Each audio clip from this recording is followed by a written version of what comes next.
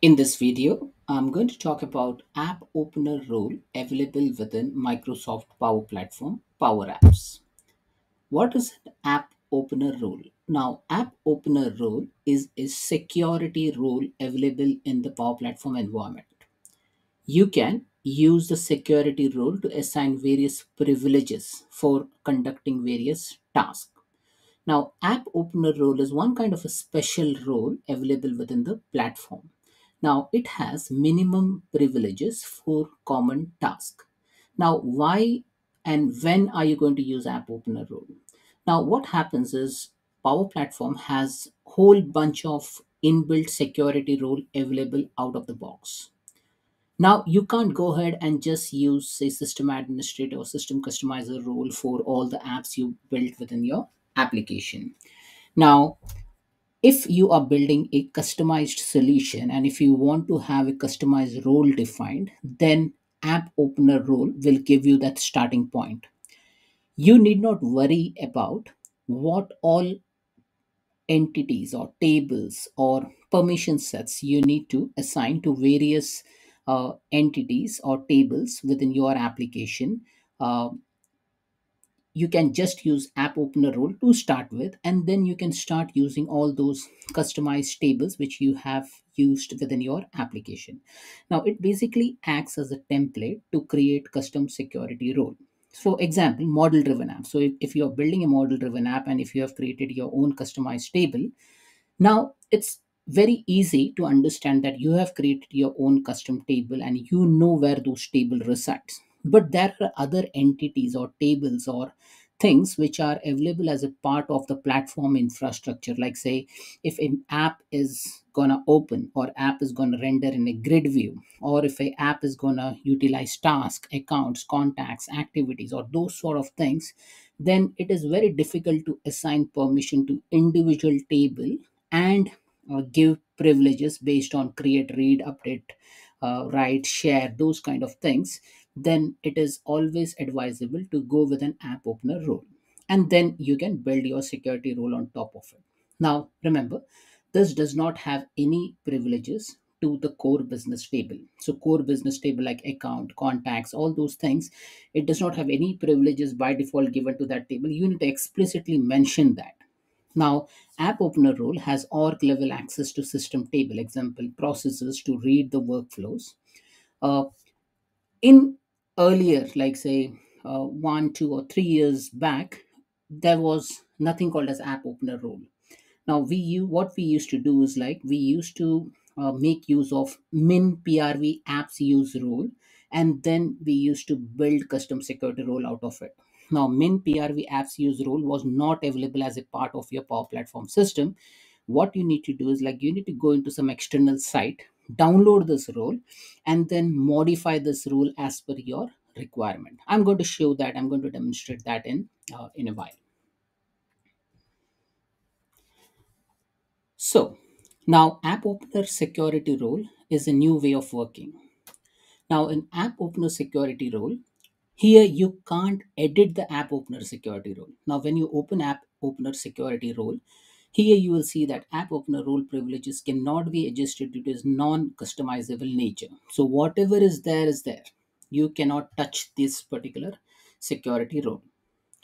Now, here, as you closely watch under business management for all the business unit, currency, organization, security role, and team, you have a read level organization privilege. So that means it gives you that starting point for you to create a customized security rule for your bespoke model driven application. App opener privilege rule. Now, how do we create a custom security role out of app opener privilege role? So what you can do, you can create a new role, and once you create a new role and assign a business unit to it and then specify the members privilege inheritance, there is a checkbox which gives you some special set of permission privileges which allows you to include the app opener privileges for running model driven app. So once you take this, by default all the app opener privilege will get embedded to this specific role set. Now earlier, what we used to do is we used to download min PRV apps use role from an external website, and then from there we used to customize this particular security role set. Now I'm going to demonstrate that. So just for an example, once you download one of the file earlier, it used to give us three XML files in that zip file. Now here in that three different XML file, various privileges used to be defined. Okay, so I'm going to show you that. So let's jump into the demo. Okay, so uh, before we even go into the demo, let me show you one article from Microsoft. So here, this is coming from learn.microsoft.com. So here, they explicitly specify what are the minimum privileges for common tasks. Now, make sure that your users have a security role with the minimum privileges that are needed for common tasks like opening model-driven app. Now, earlier, we used to use main PRV apps use role, but now we should not use this. Okay, so what was the process is when you click on min PRV apps use role, it used to go into an external site, and then that external site will going to download the min privilege security role zip file. Now, what does the zip file contains? The zip file basically contains three XML file: content types.xml, customization.xml, solution.xml. Now, if you open that in VS Code, this is how the solution file will look like. Let me zoom this. Customization. Now, the customization.xml will look something like this. Now, if you closely read, it says the role stack. It has a specific role ID and the role privileges, which by default comes as a part of main PRV roles. Now here you will see PRV append to new process, append to async operation, append new processes. All those things comes as a by default as a package, and it also specifies what kind of level it is, whether it's just a basic or it is a global. Global means like at an organization level. So a simple XML file will use to give you a platform to create a custom role. Okay, and the content type is a stock standard. It defines the XML version and the types for the schema. So uh, going back to our Power Platform environment, so I'm in one of the environments. So if I navigate to one of the environment, let me go into one of the environments, say Girish Dev. And here, if I go to settings, and if I go to security roles, here I can see whole bunch of security roles.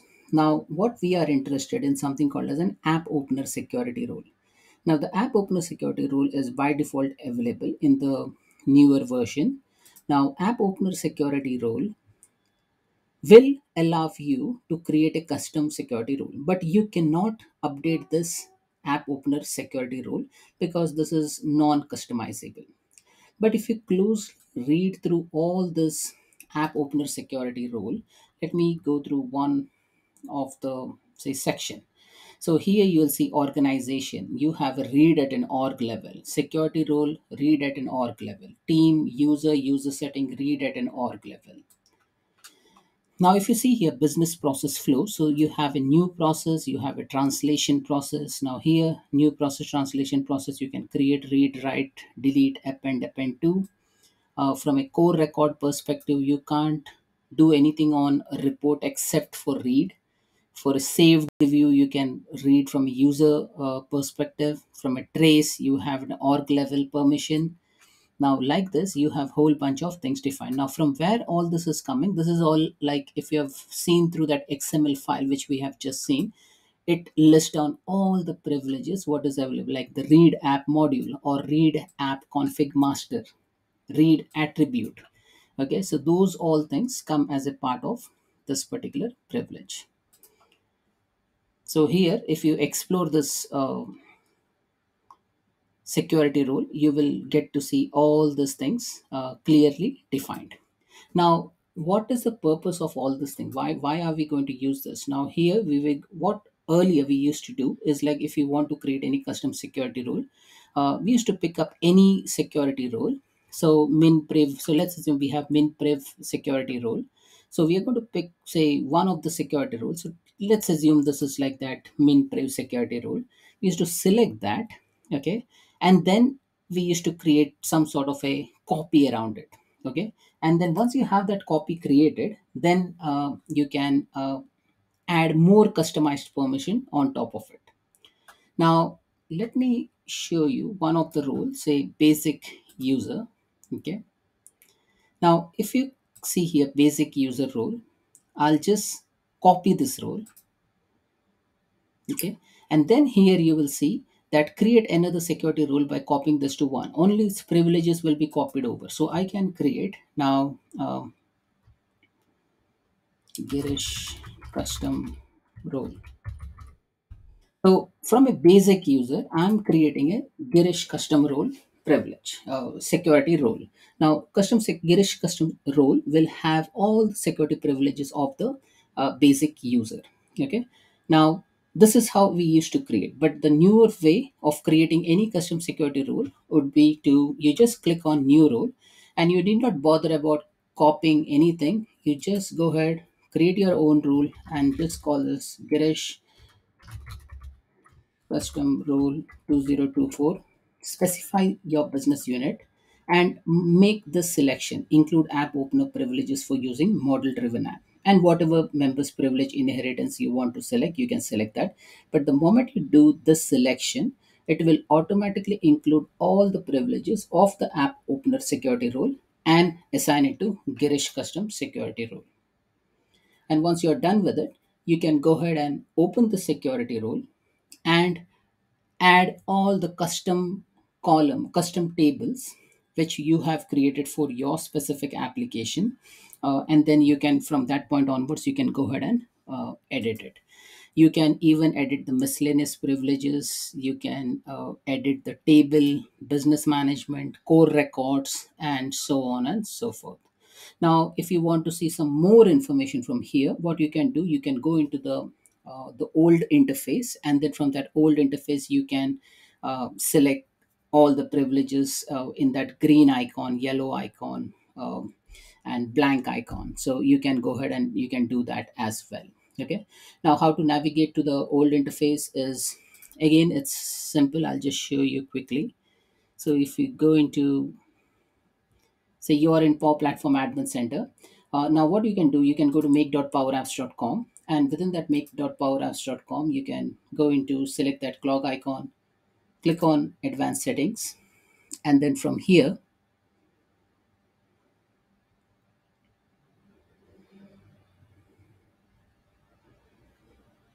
you can select settings, and then from here, click on security.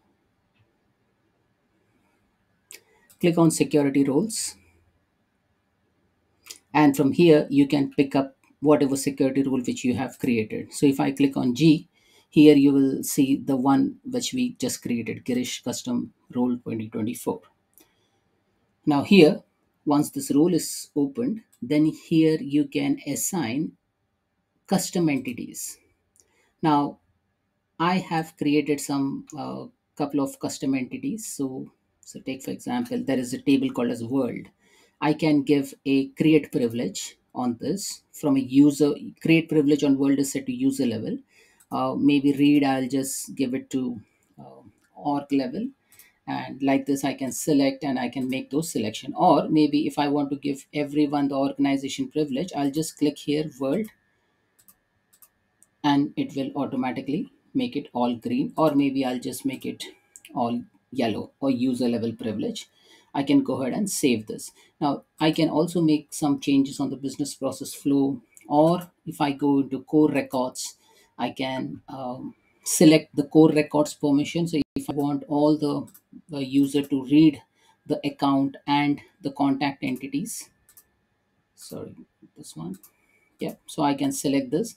And also there are some miscellaneous privileges below. If I want user to publish the report, I can select it. If I want user to view the audit history. So what essentially we are doing, we are assigning lot of security rules privileges to this particular custom role which we have just created. So this is how you basically assign privileges to the custom security role which you have just created. So that's it, folks. This is all about creating a custom security role in Microsoft.